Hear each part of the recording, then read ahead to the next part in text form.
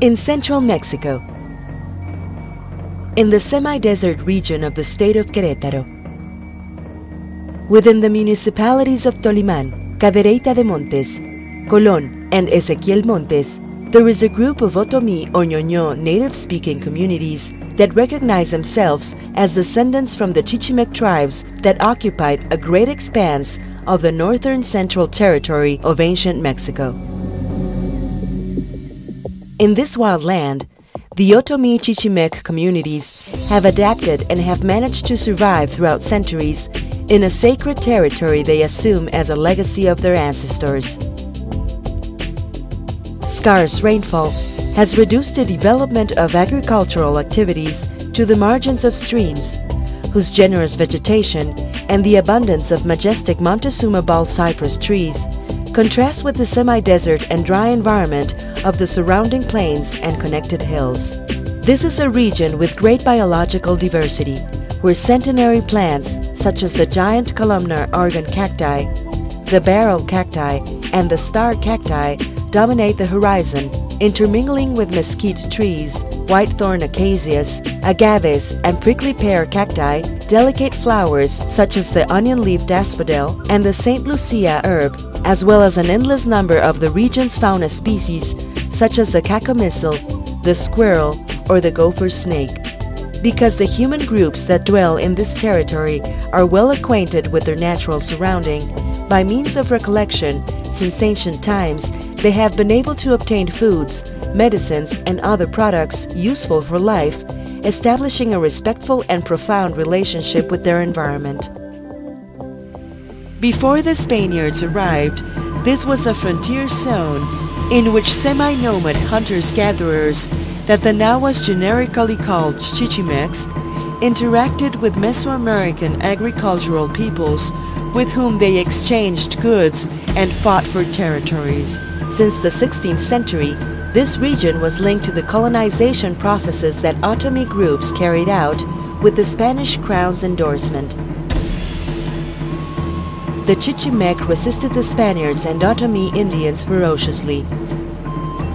Many of them were exterminated, but a few groups agreed to congregate and finally mix with the colonizing Otomí Indians and adopted their tongue.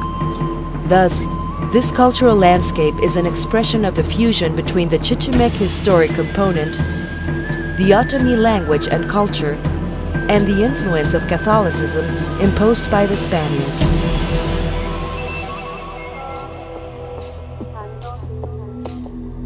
The Otomí-Chichimec communities of the semi-desert region have built their territory symbolically. To the south, the imposing boulder of Bernal, an unmistakable landmark of the landscape, the gateway and guardian of the Otomí-Chichimec world that marks the beginning and end of all times. To the west, the Zamorano pine grove that provides with water and life, where the souls of the Mecos or grandparents reside. And to the east, the Frontón hill, where the divine Savior appeared. Year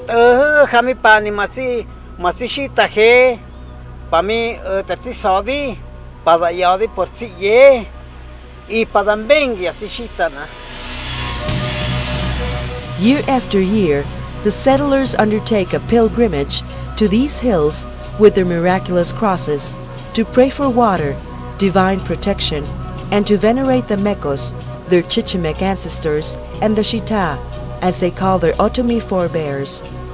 Shitata, their grandparents' father, an ancient solar deity, has merged with the Holy Cross in a reverence cult with three central elements: the water, the hill, and the cross. No ya luga ya no he comachita he dine he mi ya bu abacoin para que bu qua pidingi no narcide que dimo he dine he cide. The Otomí-Chichimec people also have sacred places created with their own hands, the family chapels, in such way that in this cultural territory we can still find 258 of such chapels most of which were built in the 18th century. These unique stonework and vaulted ceiling oratories are a testimony of the presence of the Otomí people in central Mexico since the colonial era to present days. The domestic chapels make the encounter between the living and the dead possible and safeguard the family lineage, the cornerstone of communal organization. The family oratories have two constituent elements: an outside area formed by a small atrium in which we find one or many small niches known as calvaries or justices. The cross of the Calvary represents the founder of the descent. The crosses of the ancestors or shita, also known as before-time grandparents, are placed within the niche. And an inside space that corresponds to the chapel itself, invariably presided by an altar, in which different religious images and boar crosses are placed.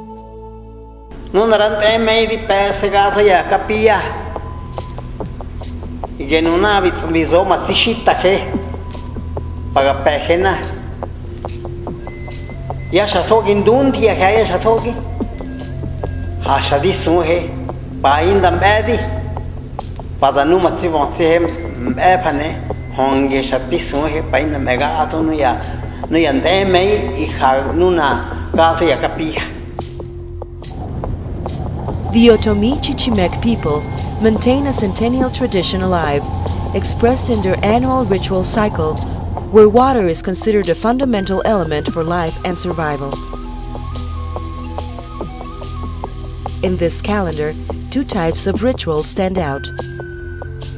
On the one hand, pilgrimages that demark the external boundaries of the territory in a demonstration that surpasses the limits of the community towards the mythical hills Zamorano, Frontón, and the boulder of Bernal, where they implore for water from the sky. Paga ofercidada manzaki he paga ofenka modi denusha rahkagi he gunu ninchonto dipo he paga ofenutide he pada rahkagi he panda falta cideso cihu paga he gafo heye. On the other hand, communal festivities in which people gather in a convergent movement towards the communities inside. Among such festivities, we can emphasize that of the Holy Week that is celebrated in all of the communities and is particularly intense in San Antonio de la Cal. There are also patron saints festivities in all the region's towns and villages, celebrations of the Days of the Dead, the Virgin of Guadalupe and Baby Jesus, and the Divine Savior's festivity on December 31st. One of the main community celebrations that exemplifies the richness of their intangible heritage is that of St. Michael in late September, when the raining season has come to an end. In this festivity, the region's biggest offering is raised, the almost 76 feet high chimal that stands out majestically as a tribute to abundance, as an emblem of the Chichimec resistance, and as a sign of vitality and ownership. Nunca masuge concha da munugan chamge adi di conservaje más fiesta he no con nube y soga guije machita madada manono gato entonces di viñun que sigue he ancapu di un tema ponsi para da haya dejar su fiesta. Today, the Ñoño communities of the semi-desert are determined to preserve and defend before the world their cultural values, their language, their territory, and their natural richness, because it is a valuable heritage that the people of Querétaro, the Mexican nation, and the whole world should recognize, respect, and safeguard as part of the humanity's diversity and memory.